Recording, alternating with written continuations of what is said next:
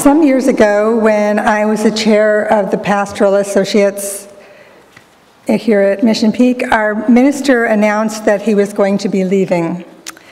In preparing for how that situation would be experienced by the congregation, I developed a training for the Pastoral Associates about grief when a minister leaves. We've been through some ministerial changes recently, so I thought that maybe some of the lessons from that training might be helpful to the congregation now.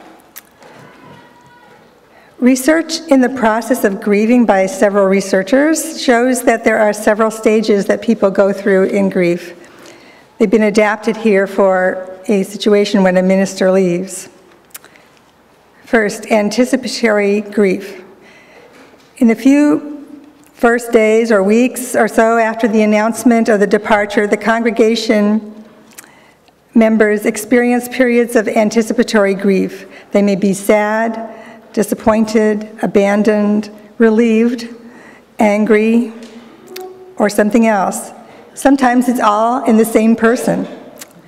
Those who never liked the minister or are disappointed with their ministry will feel relief and joy and might not feel able to share that. So some of the members of the congregation may react after the minister leaves in these stages. Shock. When a minister actually leaves, the bereaved may experience periods of shock. Catharsis. There's a release of emotion. After the shock wears off, the immensity of the loss begins to grip the bereaved, and as one emotion surfaces, others flow in a flood. Next is depression. When all have gone back to their business as usual way of existence, some may experience depression or despair.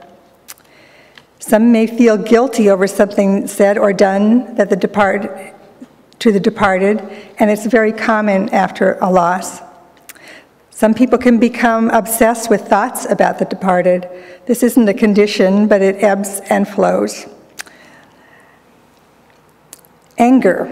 When anger is manifested, it usually means that one is beginning to come out of depression and preoccupation. Grieving people often focus their anger on various individuals and objects, friends, relatives, churches, or even the person who's departed. And finally, adapting to reality. The futility of withdrawal, reality dawns on the person who now goes on to be a stronger, emotionally more healthy person. So how do we respond to people who are bereaved, or how do we respond to ourselves in this situation? Something that might be helpful in this situation is to try to recognize what stage the person is in. The appropriate kind of care in the first few days and weeks after a minister departs is different from the care required months later. The kinds of things that help in grieving when a minister leaves are similar to the things that help in grieving in general. Acknowledging the minister's leaving with others in spiritual community, sharing happy memories, remembering the good things that the minister wanted for us, knowing that there will be ups and downs, but realizing that in the end we will become stronger, and just being there for each other now and in the long haul.